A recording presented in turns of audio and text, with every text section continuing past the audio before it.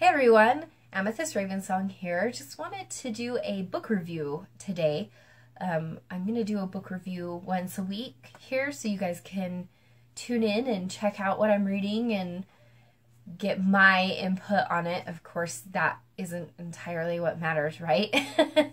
It's your experience. But if you're looking for direction and what, to maybe look into next, then this might be something that will appeal to you.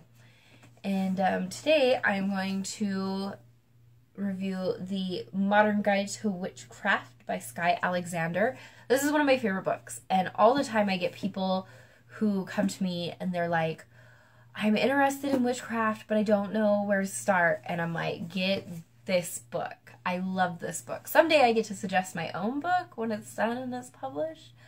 We're still writing that. So for now, I say this book, and I probably still will, because we witches tend to have a large library, right?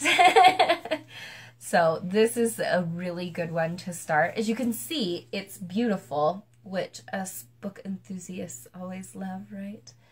And like she has the pages that are all frayed edged and gorgeous.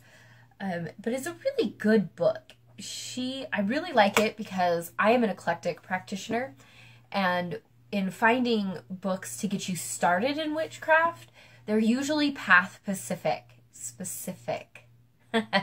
not Pacific. Wow. I think that's the first time I've ever done that, and I really don't want to do it again. But most of them really outline like the strict rules of a certain path, like Wicca or Dianic, etc.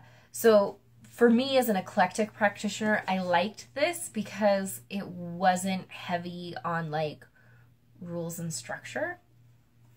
I think she does write it from a Wiccan perspective, but she doesn't get into a whole lot of like the rules, and yeah. So, because depending on what tradition of Wicca you follow, like, there's so many ways. Everybody does it differently, but you can do Wicca in a way that has a lot of rules and guidelines. And as an eclectic practitioner, I really don't like rules and guidelines. A little bit of a rebel on that front. So this book, though, has just really good general information.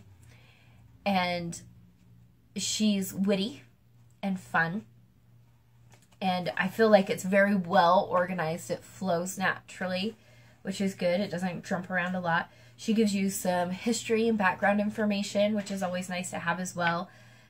She has some good like information on deities, herbs. I mean, it's a pretty complete book.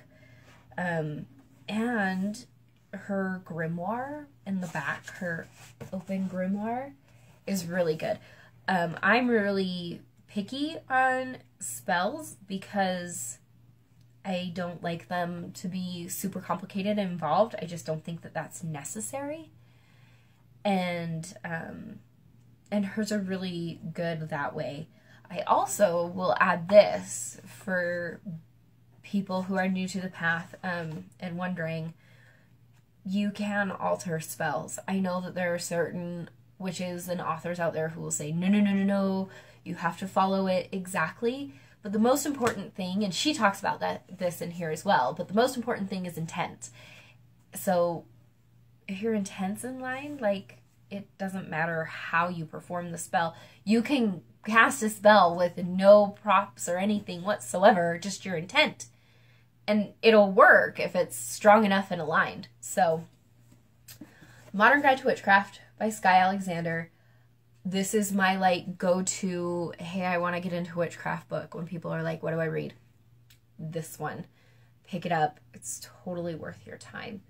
If you have read this book, I would love to hear your feedback on the book in the comments. If you have any books that you think I should read and review, I would love to hear about those as well. So please drop me your comments. I'm very interested in what y'all are reading. I hope you enjoyed this and have a great day.